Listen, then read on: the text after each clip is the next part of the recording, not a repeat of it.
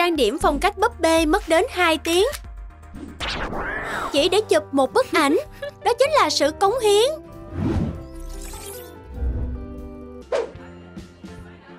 Các cô gái đang khoe ảnh của mình. Nhìn bức ảnh bên khung cửa sổ này đi. Có vấn đề rồi đây. Khung cửa sổ luôn là nơi ai cũng muốn chụp ảnh.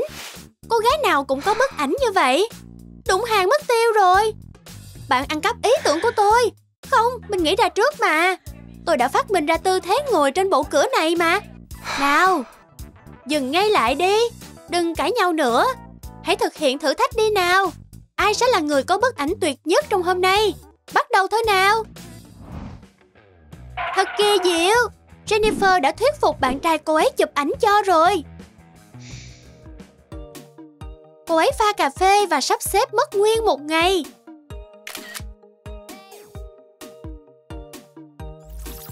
Được chưa nào? Không anh ơi, chụp thêm tấm nữa đi. Nhưng anh ấy đã chụp cả tiếng đồng hồ rồi.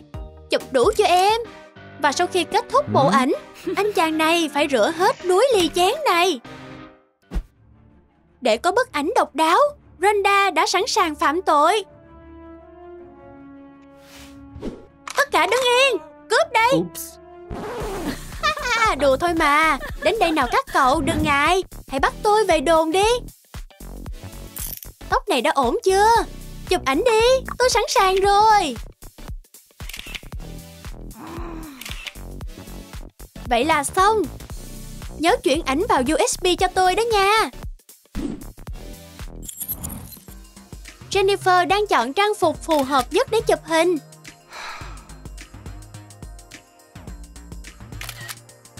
Nhưng không bộ nào được cả.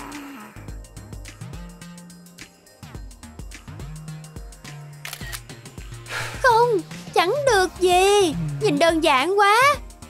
Vậy hãy để trí tưởng tượng bay xa.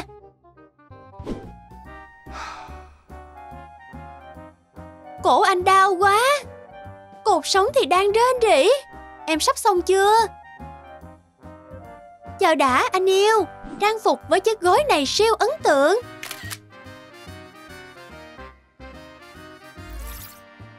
Xu hướng mới. Thật kinh ngạc. Anh ơi, chụp ảnh với em đi. Anh rất đẹp trai và còn ăn ảnh nữa. Không, ngồi thẳng lên. Di chuyển cầm nào. Sửa chút tóc. Hay chúng ta sẽ đứng lên nha. Nhanh nào anh yêu. Anh tạo dáng gì kỳ vậy. Ôm em đi. Sao anh không cười? Anh không thích chụp ảnh cùng em sao? Không, bạn cười như thằng hề thế. Anh biết sao không, anh nghĩ đi, để em tự chụp một mình. Chàng trai lý tưởng kia. Anh ta sinh ra để chụp ảnh mà. Góc chụp hoàn hảo. Nhìn hai ta thật hợp. Em yêu, gì thế này? Đây là ai? Không ai cả, em chỉ mượn người chụp ảnh thôi mà. Này, đến đây, đưa tôi kiểm tra điện thoại của bạn ngay. Ngay nào.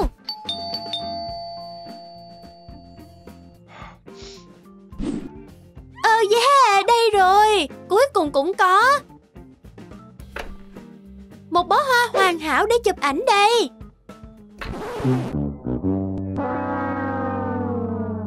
Giờ thì tôi sẽ có một bức ảnh bồn tắm đầy hoa hồng. Mặc dù không nhiều hoa cho lắm, nhưng không sao, tôi giống như một nữ hoàng trong bồn tắm hoàng gia này. Thật tuyệt vời. Được rồi, có ảnh rồi. Giờ ra khỏi bồn tắm nhanh nào. Bella đang chuẩn bị đạo cụ chụp ảnh. Cô ấy cần một luồng gió thật mạnh. Một máy sấy tóc. Một cái quạt. Ánh sáng chan hòa.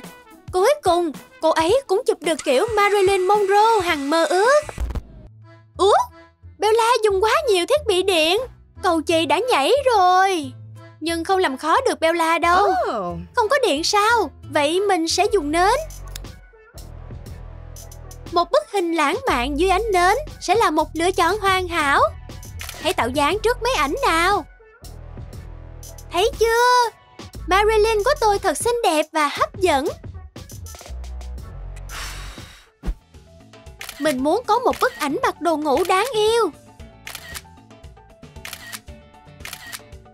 Nhưng không ổn rồi.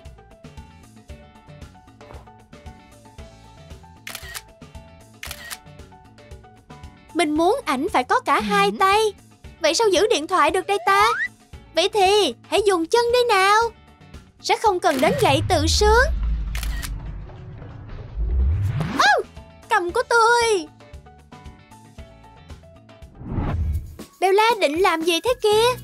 Cô ấy di chuyển bếp đến cửa sổ sao? Không, còn phức tạp hơn như thế cơ. Để có một bức ảnh ấm áp, cần có một ly cà phê nóng, một chiếc chăn, chân điện thoại. Sẵn sàng rồi. Tay giữ ly cà phê nóng. Xịt thêm một ít sương lên cửa sổ. Hẹn giờ đi. Tôi sẽ diễn một vẻ mặt buồn bã và u sầu. Xong. Thành quả là một bức ảnh giữa ngày đầy mưa hết sức nghệ thuật. Không biết mình đã suy nghĩ gì mà vẻ mặt nghiêm trọng như thế ta. Phải cho mọi người biết mình là nữ hoàng phòng tập thể dục. Nhưng làm sao chụp ảnh bây giờ? Cái vật này nhìn không mạnh mẽ chút nào. Phải làm gì đây? Đây rồi, chỉ cần thay đổi góc chụp. Làm trống bức tường. Nhấc chiếc kệ này lên trên đầu. Chụp nhanh đi. Giờ hãy xoay ảnh ngược lại. Dễ như ăn kẹo. Một bức ảnh về ẩm thực luôn đòi hỏi sự kiên nhẫn của người chụp. Bữa ăn phải thật hoàn hảo. Thực phẩm phải trải qua một quá trình lựa chọn nghiêm ngặt trước khi cho lên đĩa. Phải cắt thật mỏng. Chọn miếng hoàn hảo nhất. Rau phải thật tươi. Bella thậm chí phải đăng ký khóa học chuyên nghiệp để làm món trứng này đấy. Buổi sáng tuyệt hảo của Bella đã xong rồi.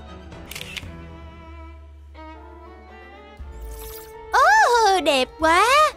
Đúng là nhiếp ảnh gia thực phẩm đích thực. Nhìn ghen tị quá đi thôi. Tuy nhiên Bella ghét rau xanh và còn dị ứng với trứng nữa. Nhưng chú cún con này thì không đâu. Rhonda muốn chụp kiểu ảnh đi theo em nổi tiếng gần đây. Nhưng bạn trai đâu? Chà, hay là thử dùng tay của bạn gái xem sao nào. Sao, bạn thích tấm này không? Không, bạn phải cầm cả hai tay chứ. Thử lại nào. Chụp ảnh kiểu này đòi hỏi kỹ năng chụp ảnh thật cao siêu. Chụp ảnh bằng miệng không hề đơn giản. Chà, xem ảnh ra sao nào.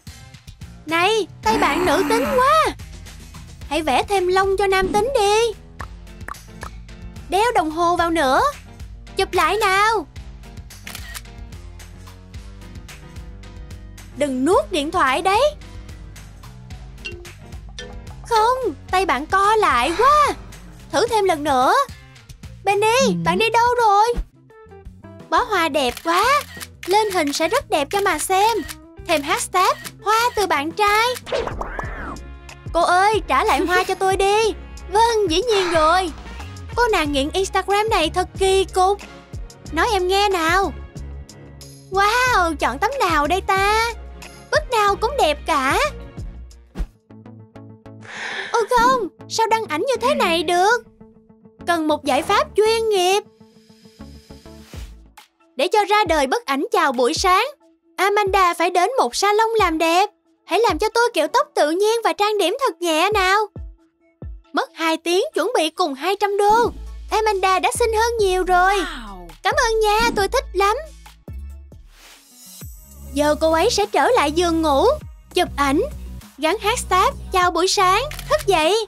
Ảnh không chỉnh sửa. Tôi cá mọi cô gái phải ghen tị cho mà xem. Nét đẹp tự nhiên bất diệt. Jennifer sẽ làm theo một bức ảnh nổi tiếng trên mạng. Đấy rồi. Mình sẽ hất mái tóc đầy nước ra như thế này đây. Không cần gì nhiều. Chỉ cần mái tóc dài, chân máy ảnh, xô nước và lòng nhiệt tình. Lựa váy nào. Không, không phải. Xong rồi. 3, 2, 1. Xin lỗi anh yêu. Lại nữa sao? Thật chứ? Chụp ảnh cùng thú cưng luôn nhận được hàng ngàn like. Tuy nhiên vấn đề là chúng từ chối nghề diễn, không nhiệt tình gì cả. Rofi, mày sẽ không thể trở thành Cara Delevingne. Hãy thử cách này xem. Mình phải tạo ra món đồ cấu tạo phức tạp này để thu hút sự chú ý của nó. Dán băng keo vào cái gậy và cho món đồ yêu thích của nó vào. Rofi, nhìn này, món ưa thích này. Không ư, thất bại. Chú chó này ghét làm người mẫu rồi. Được rồi các cô gái, so sánh xem ảnh của ai đẹp nhất nào. Ai cũng tràn đầy tự tin. Khi mình đếm đến 3 thì đưa ảnh ra nha. Đưa ảnh nào? Cái gì? Ảnh lại giống nhau nữa sao? Lại nữa. Chúng ta ai cũng có hoa. Sao có thể chứ? Lần cuối thử xem nào. Và bọn họ lại chụp ảnh y hệt như nhau. Bạn cũng bị bắt ư? Ôi trời, hôm nay thật là một ngày xui xẻo mà. Tôi biết cách tạo ra bức ảnh ấn tượng nhất. Hãy cùng nhau chụp selfie về thử thách tuyệt vời này. Cười lên nào.